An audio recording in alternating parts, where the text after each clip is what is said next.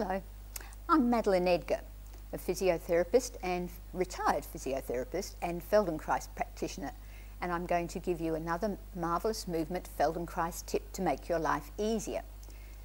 And today's video is about lifting and how to do it safely.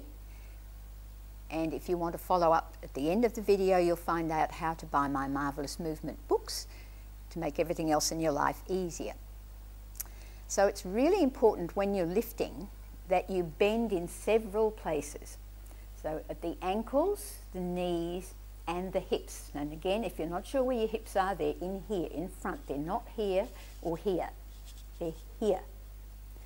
So you bend your ankles, your knees and your hips, and you stick your bum out.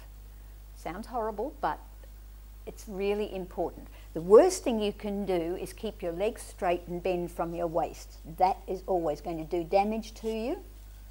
And if you bend and twist at the same time, you're going to do even worse damage. So this is what we call the incompetent crane. So we're not going to do that. So I've made a little song to make it easier to remember. So bend your ankles, bend your knees and bend your hips. Bend your knees, bend your ankles, bend your hips. Bend your knees, bend your ankles, bend your hips, stick your bum out. Bend your ankles, knees and hips and stick your bum out. And from there, you can bring whatever it is close to you and lift it up and you will be safe. You can also do it with one foot in front of the other if something's on an angle.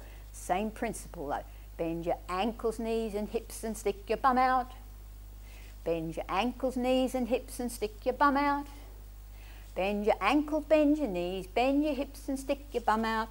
Then you can safely lift. So there we are.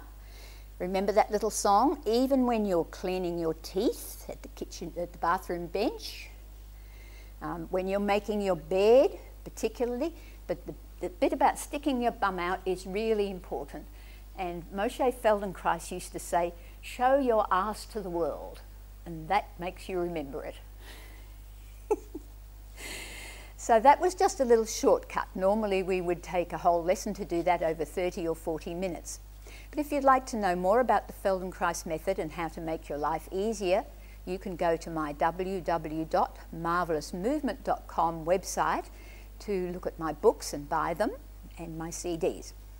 Bye.